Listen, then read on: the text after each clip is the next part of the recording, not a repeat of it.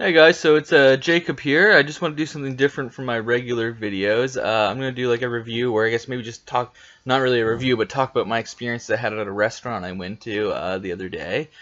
I went there with my wife on our anniversary. The name of the restaurant is Brewbakers, and it's located in Fredericton, New Brunswick.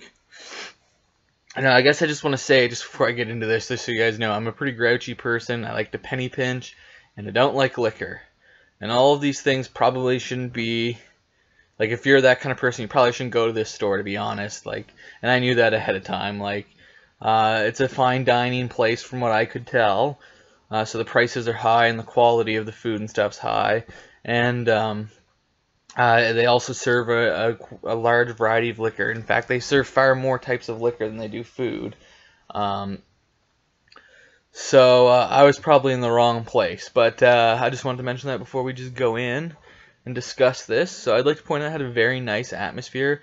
It was very dark inside. I know that sounds bad, but it actually, like, I had this comforting feeling about it. And another thing too is you're able to see the cooks as they cooked, which I thought was pretty neat. They had another outside place where you could sit, but for some reason they had no one was able to get access to sitting outside. It was probably because it was like windy and cold or something. But yeah, so they had that closed off. But as soon as we came in, the waitress was they were very nice. The waitress was available to take our order almost right away. And to be honest, it wasn't that hard to find something to order because their menu for their main stuff is so small. Or at least I thought it was very small and limiting.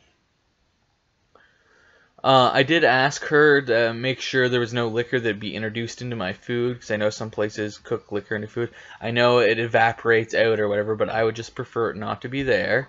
But she just said that it wasn't in any of the food other than the mussels, as far as she knew. But what I really wanted to do was to ask the cooks, but I guess I can let that slide.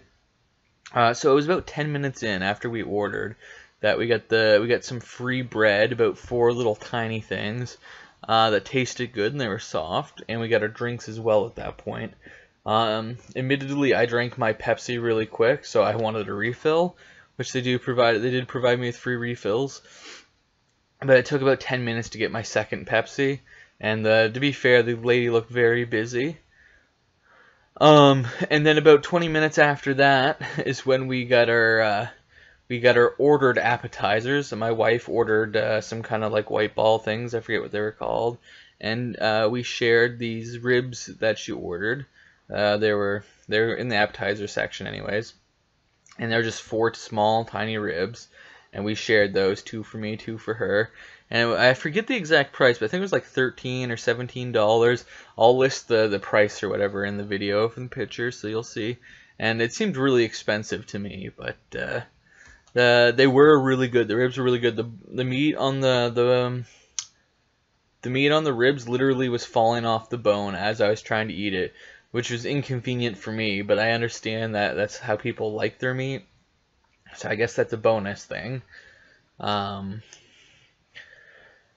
it was about an hour and 5 minutes before we actually got the food we wanted, or like the main course or whatever.